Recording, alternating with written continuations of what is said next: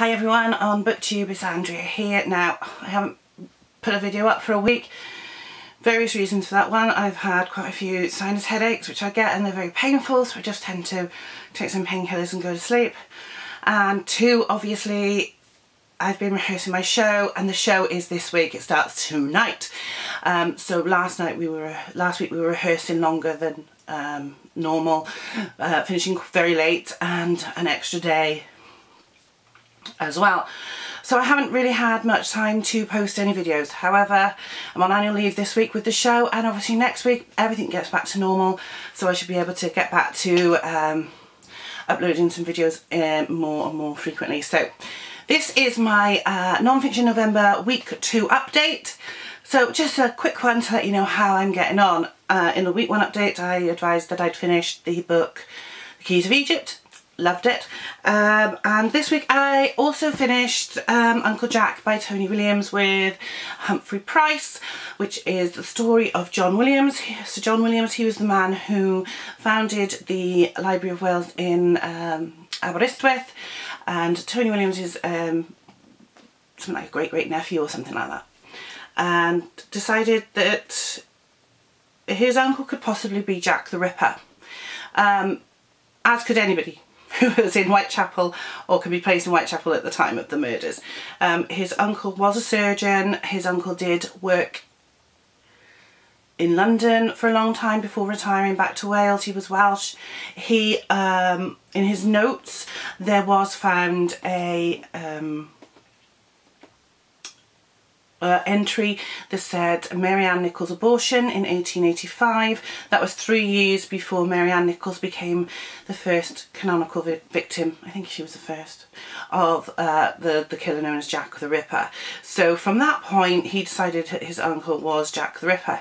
Other things that he pointed to his uncle possibly being Jack was the fact that he kept one surgeon's knife with a broken tip in his archive at the Wales National Library of Wales, along with 3 slides with some animal matter on them that they don't know what they are because they've never been looked at, whether or not they're human or animal.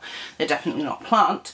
And also his diary for 1888 had many pages ripped out of it, which is not necessarily sinister, because if you write something and then you go back and you think, oh god, why did I write that, you rip it out. However, it does sound like John Williams. John Williams was a very strange man. He wasn't a very loving man. But I think that was more in keeping with the times than anything else. The problem is, anybody who's got a relative who was alive in 1888 and could possibly have been in Whitechapel could be the Ripper, basically. So I don't think it solved the case. It's an interesting read, more for the fact it tells you a lot about the founding of the National Library of Wales, which I thought was fascinating. I've never been there. I live in Wales, but I've never been there. Never been to Aberystwyth. It's one of the places I would like to visit, the library, because I like libraries, obviously, because you know, books. So that's that one. I finished that. I think I gave it a 3 out of 5 stars on Goodreads. I'm not actually sure. I'd have to look it up. But it was an okay read. It was nice and easy, and like I said, it was interesting. The bits about the founding of the library, it did go over and over and over some of the historical aspects of John Williams himself, but don't think he's Jack the Ripper. I don't think we'll ever know who Jack the Ripper is, although there's several theories and several things going on the Jack the Ripper forum, Casebook forum, which people are saying, I know who he is, or I think he might be this person, but then there's no evidence, and the chances of finding evidence, even now, even if it's a written confession, is likely to be, yeah, but is it really? So anyway, I might do a whole feature on Jack the Ripper books later, because I have got quite a few, and more, that I haven't read. So I haven't started Books Make a Lot of Noise. Roses from the Earth, a biography of Anne Frank by Caroline Lee. Yeah, but I'll probably read this next week when I go back to work, because it's a nice thin volume to take and read, take the dust jacket off and read in my lunch breaks. So I have read this, but I want to read it again. It's been a long time since I've read this book, and it is really good. I bought it with a copy of the Diary of Anne Frank, which is behind me somewhere. Here it is. So this is the copy of the diary of Anne Frank, and there is the biography. So yes, I think they're very important. It's a bit dirty, then I need to clean that book, put that back on the shelf. That's sort of in my history section. So I will do a bookshelf tour at some point, but I'm in the process of also trying to sort out the book collection and how it's stacked so I can get another bookcase into the room, and just, oh, there's just so much to do. So that's probably going to be next week's read. I am currently obviously reading this massive tome on the Romanovs. I do take the dust jacket off when I'm reading it because I don't want to ruin it. I'm actually on, it's about 700 pages long. I'm on page 192, coming up to Catherine the Great. I was worried when I thought of reading this that I haven't read anything about Russian history before. I don't know anything about the Romanovs, and I thought maybe this is a bit too much for me to read, not knowing much about them other than what happened to the last Tsar and his children, and I don't know much about that. But this is a really easy read. The book is so well written. It's split up into, it doesn't even have chapters, it has acts and scenes and casts. It tells you exactly who everybody is. So yeah, I'm finding this a very, very easy read. It's very, very interesting.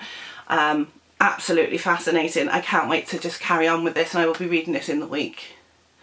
This week, before I go and do my show, I've been reading it this morning. I am loving it, and I do love the cover. It's a very, very pretty cover. Yeah. So that's how I'm doing so far with the 4 books I picked for Non-Fiction November. I also picked a non-fiction book called Under the Rainbow by John Carlyle out of my TBR jar. Now that's about his relationship with Judy Garland. I'm hoping to get to that if I can, once I finish Roses from the Earth, or, you know, whatever. Because next week and the week after I have much more time to read because obviously the show's over. I haven't got much time to read at the moment. I can yawn, excuse me. So that's how I'm doing. I am also reading a bit of fiction here and there just to break up the non-fiction. As much as I love non-fiction, sometimes you just want a nice escapist read, but I'm not reading it as quickly as I would because I'm trying to focus on that.